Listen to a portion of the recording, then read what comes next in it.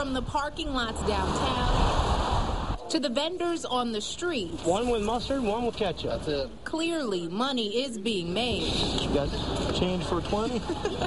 As thousands of fans wrap around the Huntington Center early to watch Monday Night Raw live.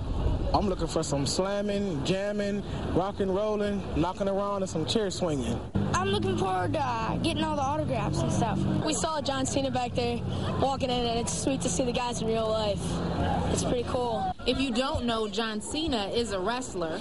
With their signs in hand, many WWE fans were doing what they could to get in front of my camera. You can't see me. But tonight, they and the show are being seen live on cable television, which is something Steve Miller, the general manager at the Huntington Center, says is a first for Northwest Ohio. WWE has a great fan base, and they're very good at marketing, and I think that they have a lot of people that are really loyal to the WWE.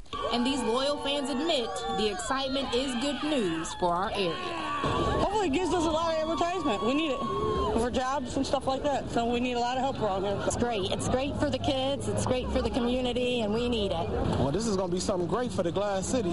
This is going to be something that's going to bring a lot of positive attention and not negative to our city.